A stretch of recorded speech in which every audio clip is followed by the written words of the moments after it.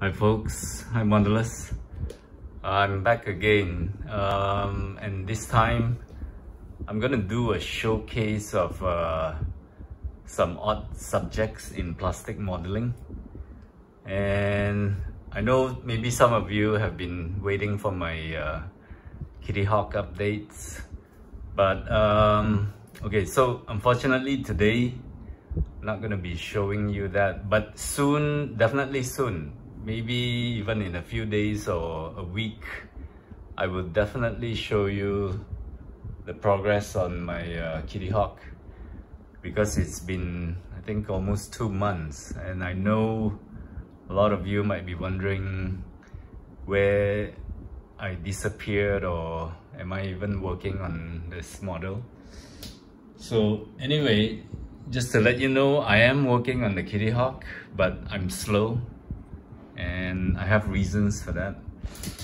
So anyway, today I'm gonna just get into the odd subjects first, starting off with maybe not so odd subjects, but still considered kind of niche, I guess. So first off is D9R. It's an armored bulldozer, and this is by MENG. So this model, I think I built it maybe about 5-6 years ago. It was my first MENG brand model, and I found it, MENG is they're quite new in the market, but they come up with quite impressive models. But I find it a bit difficult to assemble, unlike the trumpeter models, which are much better. Anyway, okay, so I'll just show you the build here.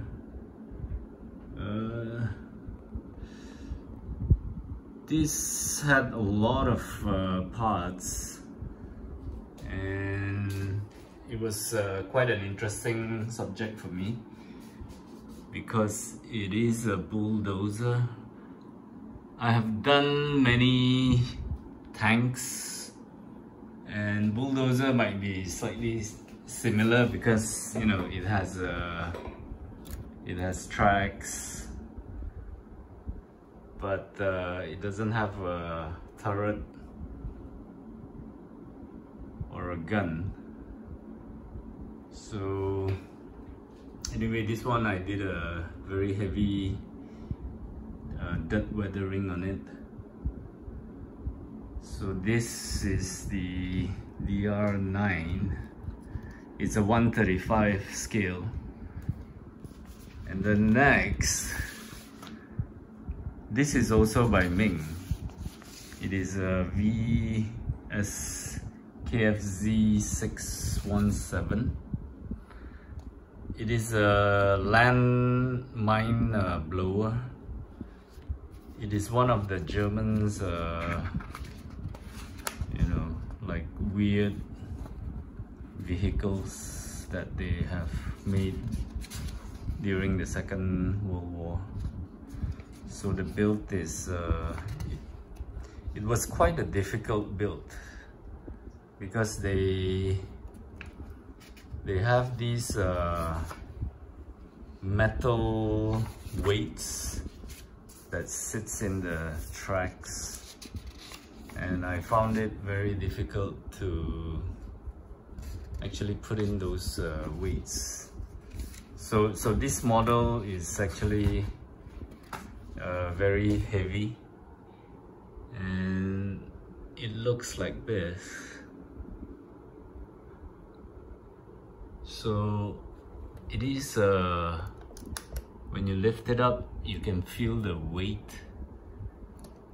There are metal pieces inside of these the tracks here. So it's a very weird shape.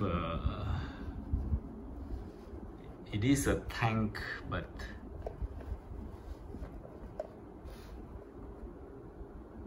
think these tracks were used to step on the landmines and to blow it up. Yeah. So these things will actually move, but I can't really make it move because it's really tight.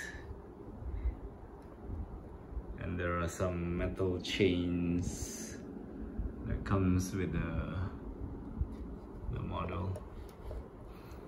I built this also probably about 5-6 years ago, I think.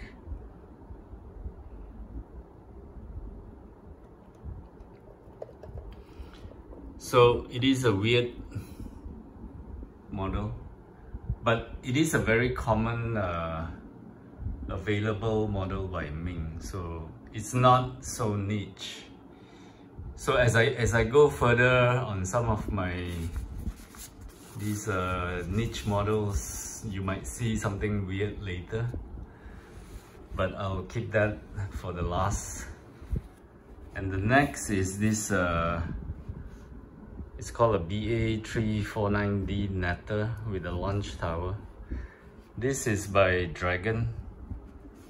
It's quite an old model, and I built this maybe more than 10 years ago. It comes with a small jet propelled plane that actually rockets up from the tower. And this kit came with a lot of photo etch, but you know, 10-15 years ago, I just had no skill whatsoever for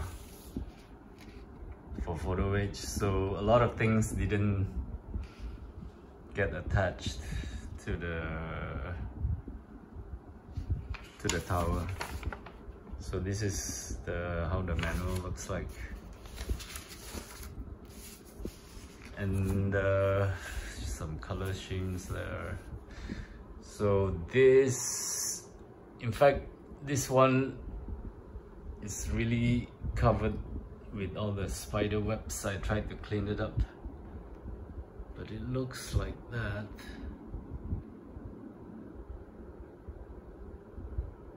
I think this color scheme was oh yeah, it's this one. But this is supposed to be yellow color, so I sort of mixed it with this blue spots, but I put the different decals. So it's heavily weathered. Those are the probably some rocket launchers in the front. So the tower looks quite interesting to me at the time, so I bought this kit. And there's supposed to be a lot of photo etch along the towers, but I couldn't bend it, so it's not there. And you can see there's one long photo etch ladder, it goes all the way up. So yeah, it looks like that. So, and this is a 1/48 scale. It's 1/48. And next I have another old model by Dragon. It's the German V2 missile, and this is 1/35 scale. I think this model is back in the 90s. It's really old. And I built this in, I think, 2005. Year 2005. So it's quite a simple build. And yeah, the color scheme is it was interesting. so I had to mask it. It looks like that. It is quite tall, so yeah, there's 3 layers of paint. It's red, brown, green and yellow, so 4 colors. And did a heavy weathering and like scratches on it. Anyway, it looks quite dirty because I've been leaving it out on the shelf for what, more than 15 years, I guess. So these are, I think it's quite niche. Maybe not many people might like to build them. But recently, some other makers, new makers like Takom, did came out with the V2 missile in 135 and 172 scale. So it's probably common now, but maybe back then it wasn't. So next, I'll show you something totally not military. So this is if you're familiar with Gundam robots, this is the Hi-Nu Gundam. But what's different about this Gundam is it's not by the Japanese Bandai maker. This is actually by some small Chinese company. It's called Hobby Crazy. It's a 135, and actually what's different about this, it is just the head of the Gundam. And Bandai makes thousands of Gundam models. It's a very good, models, snap-on, good quality. But these Chinese Gundams I've never seen before, so I had to get it because it was something weird. And this model comes with some LEDs, which was quite challenging because there was a lot of soldering involved. And I think it is, oh yeah, it is shown here. This is the wiring diagrams, but I had no idea what this was trying to show because it's so complicated. So I had to like figure it out myself. There's some decals left. So it's a very niche model, I think, and I don't think it's available easily. It's a head desktop model. So it's a 135 scale Gundam. Gundams usually in 100 scale or 144 because the robot is quite big. So actually this head and this D9R would be the same scale actually. So that's how big Gundam, but Gundam's a fictional character, so it doesn't really exist in real life. So it was something interesting for me to build, so I wanted to build this. But of course the plastic qualities are not so good. But the Chinese are quite creative in a sense that they copied the Japanese characters, and actually these parts are like movable, and in fact this thing can be closed, but I don't think I want to close it now. It could break. And just now I tried it. The LED still works. Actually, there's a lithium-ion battery that sits in there. And the switch, actually this is the switch. It's not supposed to look like that. There is another part that goes on top here. But when I press this, the switch doesn't come on, so I have to take it out and just press it directly. So, okay, so the LED is not functioning. Oops, I think I saw some. I think there's some circuit issues. But this thing has been sitting for quite some time, so unfortunately you can't see the LED. It's supposed to light up on the eyes and up here and down here. It looked quite cool when I first built it and it lighted up. Nope, it's not gonna switch on. Oh, it did come on a little bit, but yeah, I guess the wirings, there is some kind of a circuit issue. So anyway, I'm sorry you can't see the LED working, but the head itself looks cool. And you know, in some other maybe soon in some other showcases, I'll show you my collections of Gundam robots by Bandai's.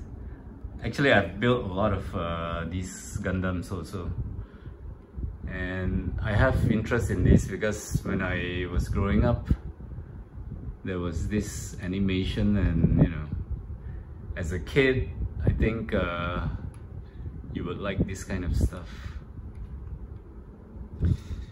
So, okay, I'm gonna put this here. And my next item, this is all in Japanese. Okay, this is by AOSHIMA. It is actually a Nichiyu platter. And what it is actually a forklift. So I thought it's something very not common, but it is in plastic model. So I just had to try this out. And this is a 1/32 scale forklift. Okay, these bombs are not part of the model. This is from a Hind 24, 1/35 scale.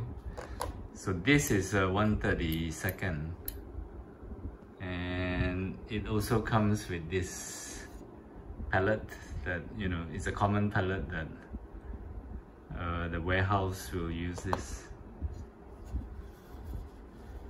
So it also comes with a figure driving the forklift.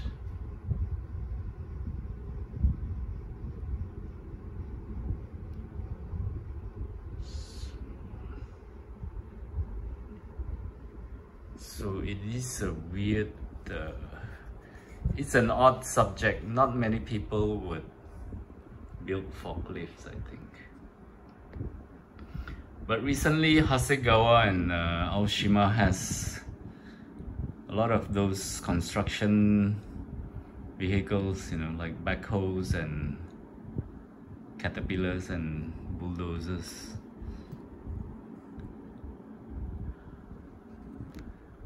So that's quite niche, I think. And okay, last two. This is ITALERI's 20-foot container. Okay, this is a military container. It's a 135 scale, but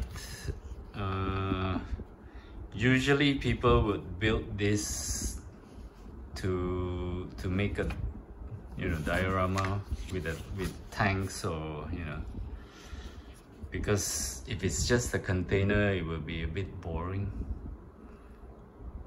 But I did not follow the military's decal. So what's special about this container is I actually did this.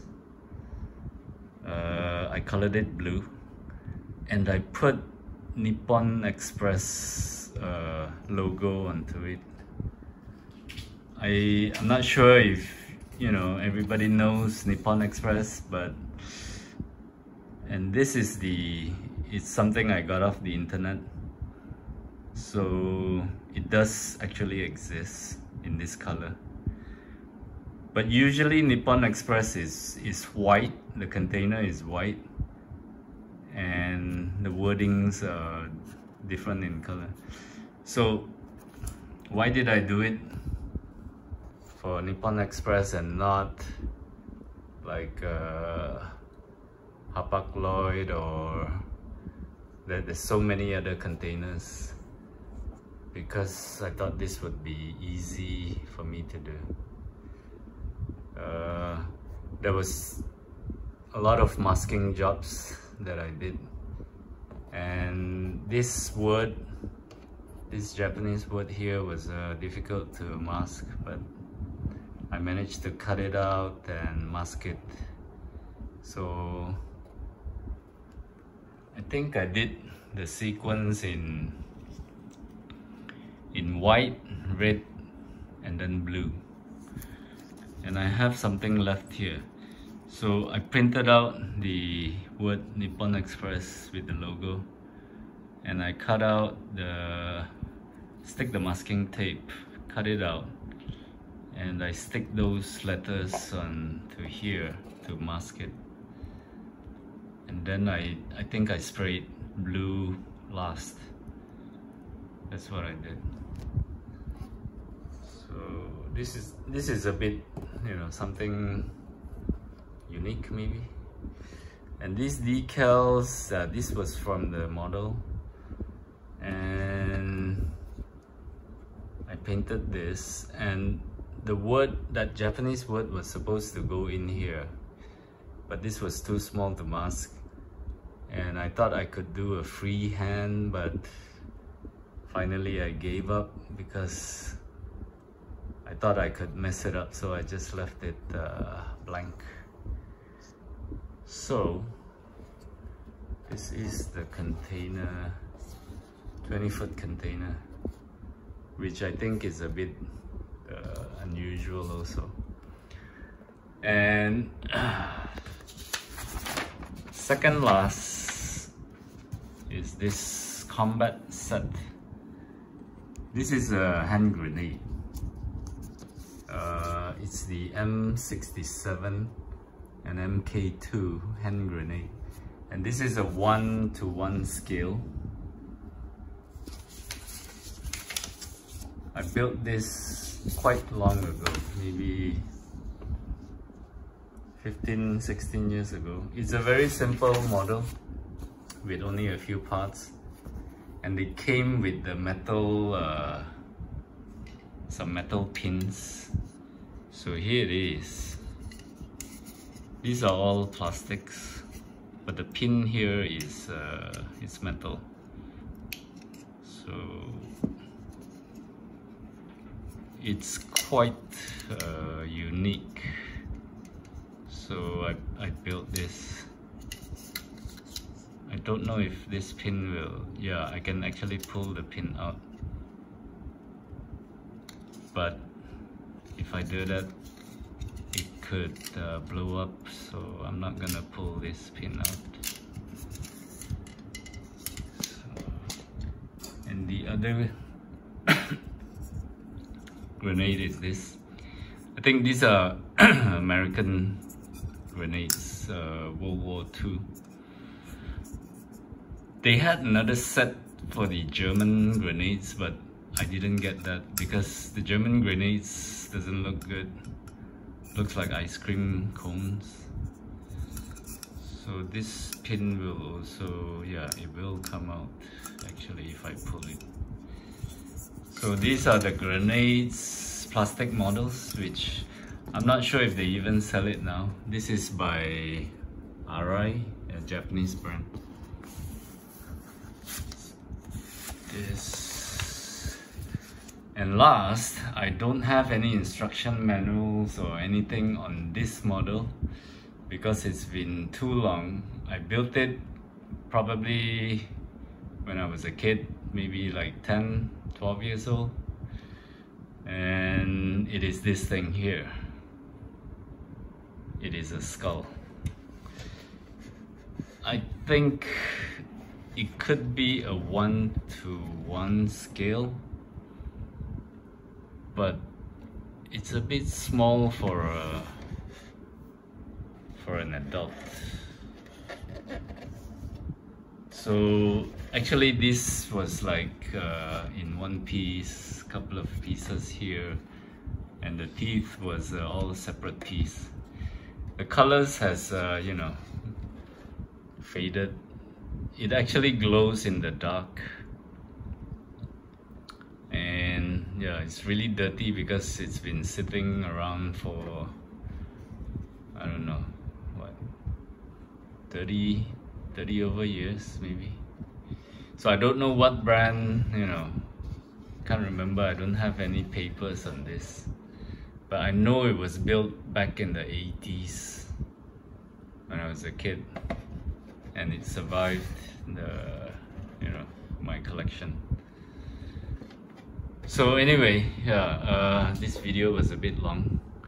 So these are some of the odd subjects, niche items that I think that which I have built, that I wanted to show everybody. So yeah, thanks for watching, and I hope you liked it. So my next update will be definitely on the Kitty Hawk. I'm not gonna bring you any other stuff until I show you my Kitty Hawk updates. So stay tuned, and hope to see you very soon. Thank you.